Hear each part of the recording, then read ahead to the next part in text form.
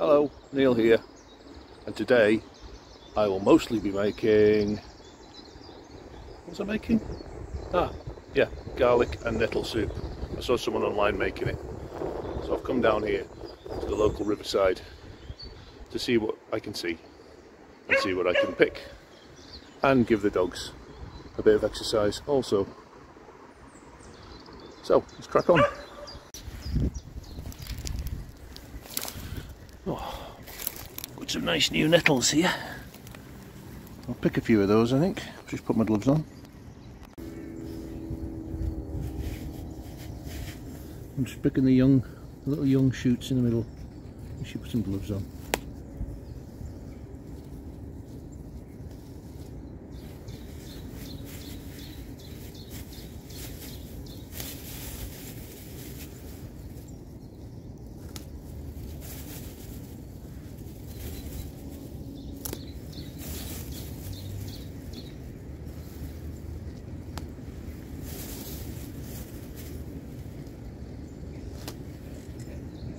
Nice young shoots. So what else do we need for our soup? Well, wild garlic, and there's plenty of it around here. Again, there's other things growing alongside it. So if you can pick it a stem at a time and you rule out any problems. Let's have a look at this stuff now.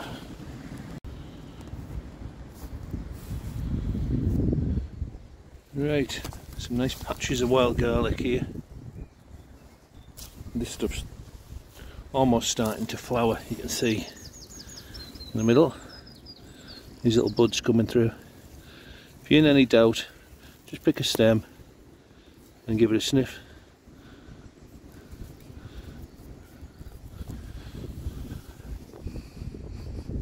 That's definitely garlic. Right, let's pick some of this. Normally I'd come down with a carrier bag and pick a load, wash it, freeze it. I will be doing that at some point, but for today I'm just going to take what I need to make my soup.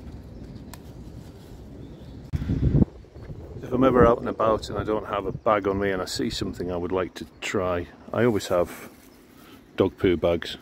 As long as you don't have the scented ones, you'll be alright. And plus the other thing is you can hook them through your belt.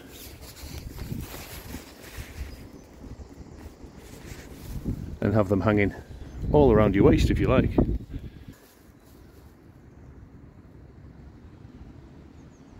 wouldn't want to grab a handful of him, would you? Oh, he's gone. So this here.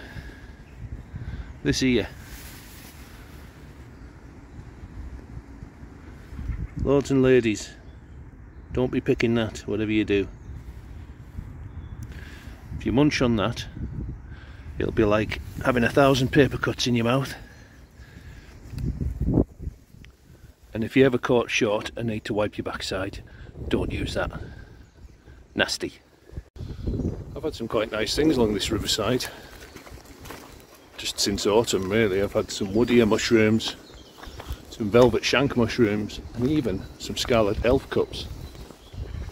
At the moment, I'm just concentrating on garlic, I think. I know there are other things in there, but I'm still too much of a novice to start picking other things. Sometimes you chomp down on something and go, uh-oh, was I supposed to eat that? Which I did with ground elder the other day. Very distinctive taste of sort of carrot. But yeah, could have easily been something else, so just be careful. Make sure you do your homework before you chew things. There you go.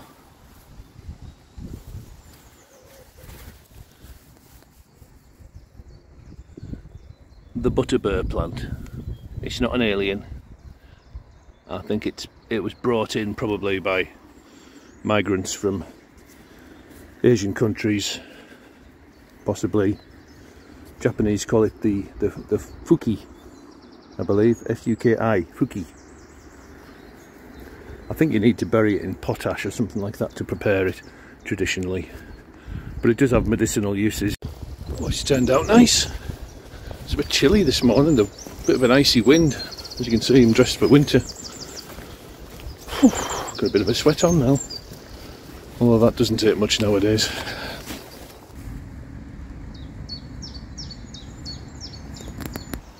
There we go. Nettles, garlic.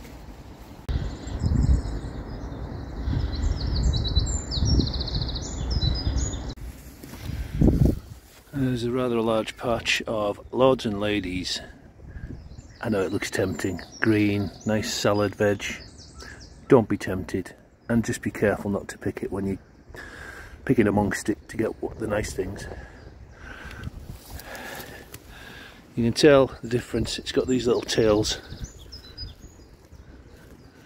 Little tails on the leaves.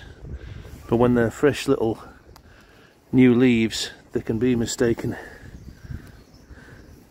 for the wild garlic, although there doesn't seem to be any growing here. There's the wild garlic. There's the lords and ladies.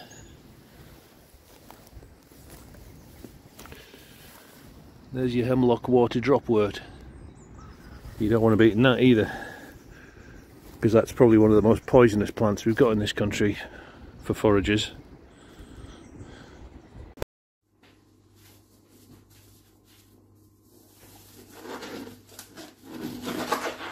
Well, I am putting some gloves on because this is all mixed together, and I'm a bit of a wuss. I don't like stings. Right, nettles. You can see I've just picked the nice fresh ones off the tops. So just give them a wash in some salty water, get any bugs out, and also have a ratch through and make sure there's nothing in here that shouldn't be. Any of those lords and ladies we talked about yesterday, any of that hemlock that was in amongst the nettles and the garlic. So, I mean, to be honest, I went through this, I didn't find anything that shouldn't be there. Here I've got some flowers, some of the few that are already open. I'll use these for garnish at the end. I've got some unopened ones as well. I might use them for a different recipe. So we've got loads of garlic, loads of nettles, and some nice garnish for the end. So let's sort our other ingredients now. Right, next step. Oh, hello. Next step. A carrot, 2 sticks of celery, an onion, and a leek. Finely slice, peel and slice, dice. I'm going to give this a bit of a wash first. The best way to wash the leek is just to put your knife in, bring it to the end, turn it around, do it again, keep it attached to the bottom, open that up and you'll find soil and stuff in there. So just give that a quick rinse under the tap.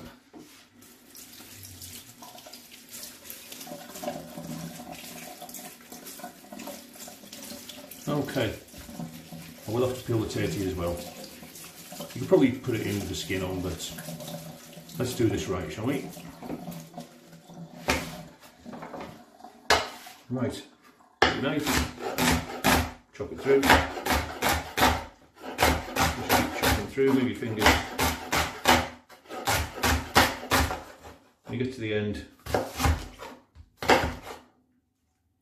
carry on. We all have our favourite knives. This is my favourite chopping knife. Okay. Do the same with the carrot. Through the middle. Into 4. Put them together. And use the rocking motion of your knife. Just cut that through. To the end, just be careful with your fingers.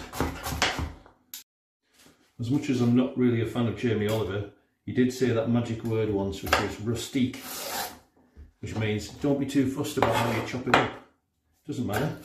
At the end of this, I'm going to puree it anyway, so again, just roughly chop, but small enough that it's not going to take forever to cook. Just put them quite small, but not tiny.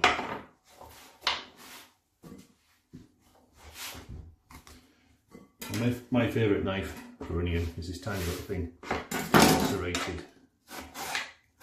Again, don't be too fussed about making a fantastic job of it. Just get all this chopped up and into your bowl, ready for the next step. Okay.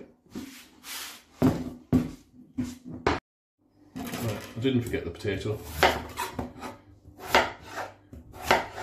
Just chop it anywhere you like, really. Doesn't really matter, does it? Just,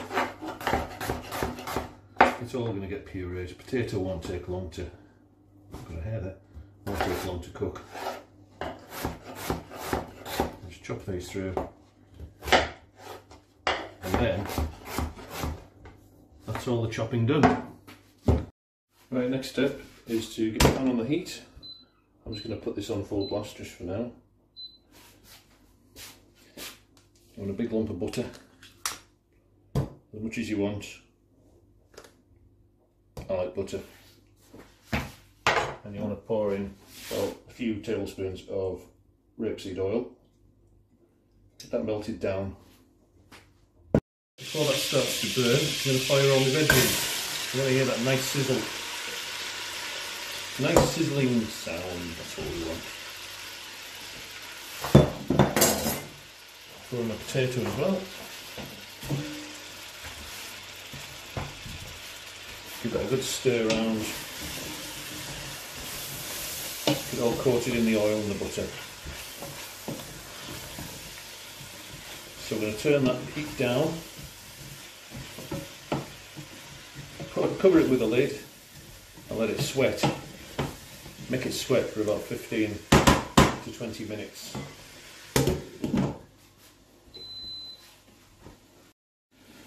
Whatever you do, don't just ignore this. Come back every couple of minutes, give it a stir, make sure the vegetables are not catching on the bottom, nothing's burning. Adjust the heat. If you think it's too hot, turn it down. You don't want those vegetables to colour, you just want them to sweat.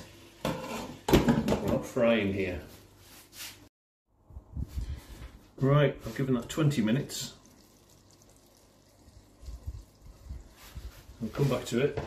As you can see, it's nice and slimy, reduced down, nice and soft. So what we do now is we're going to add in some vegetable stock. I've got some here. So that's a litre. Alright, if you want to put more in, just wait and see how thick this is going to become. Just give it a good stir around. But we're not finished there, because now I'm going to put the lid back on and leave this to simmer for 10 minutes. Right, I've given that rather longer than the 10 minutes simmering, because it's a guideline, isn't it? Depends on how big you cut your veg as to how long it takes to cook them. So let's just take a bit of carrot out, maybe. That'll be the hardest thing. If you can mash it with the back of the fork, yeah. So that's all pretty much cooked. Right. Now, in with the nettles. On with the glove. I still don't want to sting myself. So these kind of go in towards the end because all the nutrients in them will be destroyed if you overcook them, especially if you boil them. I'm going to put this in a few batches, give them a stir around. I've got about 10 ounces of nettles. That's about 300 grams, I think. Put them in, stir them around, add some more. To be honest, I still didn't quite have enough nettles for this recipe.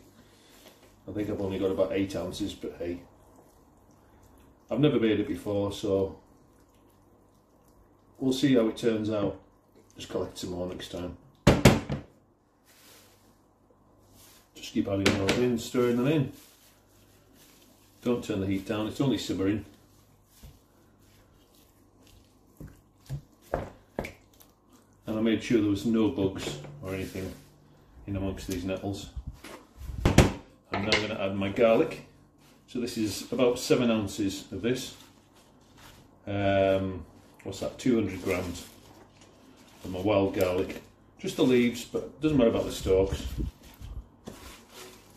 Just cram it in there. Doesn't take long to cook. Again, you don't want to overcook this, you don't want to destroy the flavour. I'm going to turn up the heat until it starts to bubble, and then I'm going to turn it down and simmer it just for a couple of minutes. Now that's come back up to the boil. You can see it's already reduced right down. All those leaves, it's like cooking spinach, they go to pretty much nothing. So, turn that back down to about 3. It's bubbling away. Cover it. 2 minutes, only 2 minutes. Right, it's time to see this soup really come together. At the minute, it just looks, well, it's very colourful. Let's just see what happens when I put my mixer in. Here we go.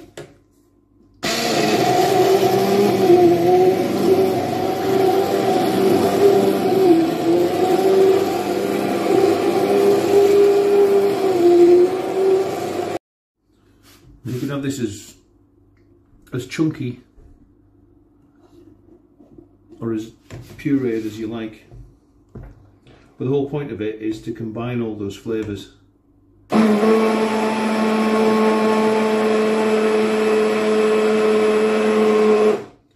For me, I think that's probably about right. You can still see the little flecks of green in there, but it's not too chunky, and we have combined most of the flavours.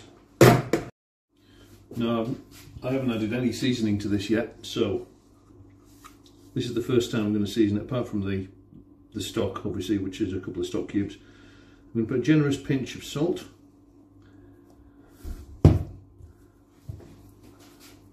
Quite a lot of black pepper. Black pepper is great in soups. And about 3 tablespoons of milk to finish it off. Okay. Just give that a stir.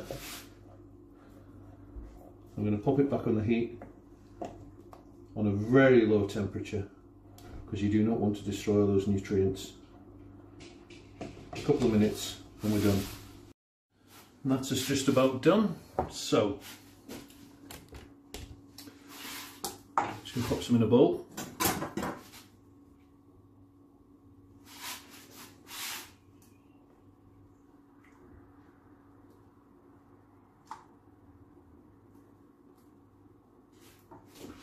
Look at that, lovely and fresh and green, and lots of natural ingredients in that. I'm just going to garnish that now. Remember those little flowers that I kept before off the garlic? These have a nice peppery, garlicky, oniony taste. I'm going to pop those on the top and give it a taste.